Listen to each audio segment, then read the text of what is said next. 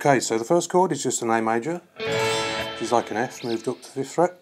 It's first finger, top 2 strings, and then 6th fret on G, 7th fret on the D. Little trem dip and a vibrato.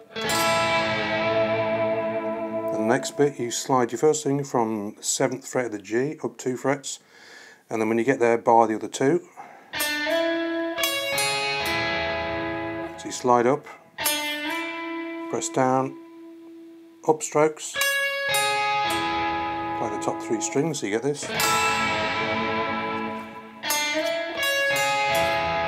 And then onto a C major, with a bit of vib on the bar. Then you move up to D major, but you put your little finger on the top string on the 12th fret, and then play that note on the 10th, take your little finger off, and a little bend on the 13th fret of the B.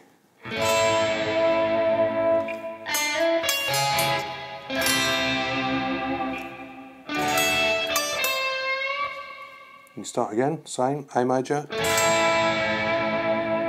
with a dip, and then this time, instead of that chord, we've got this chord. So you slide up with your second finger this time on the G, slide up 2 frets, top string, same fret, 9th fret, play the G again, and then the B on the 8th, do a little blues bend. Now what I do is use my second finger for the top 2 strings, and the G is played with the plectrum. If you don't want to do that, you can just use your plectrum. So after that we've got an open E.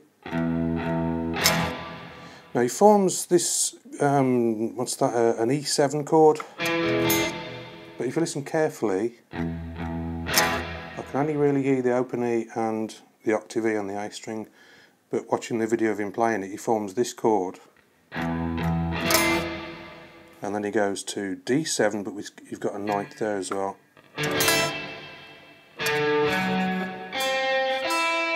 So it's 5 on the A, 4 on the D, 5 on the G, and a little finger on the 5 on the B.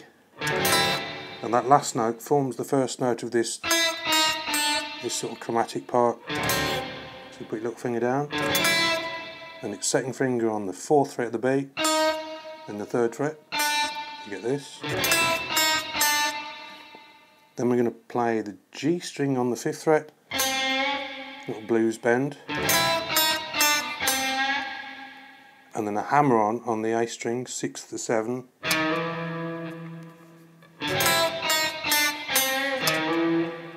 and then a hammer on from the G, 5th fret to 7th,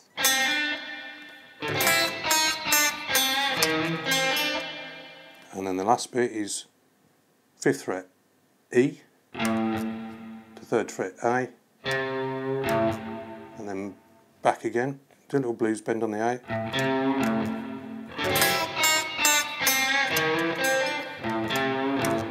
and that's how he plays it in the video.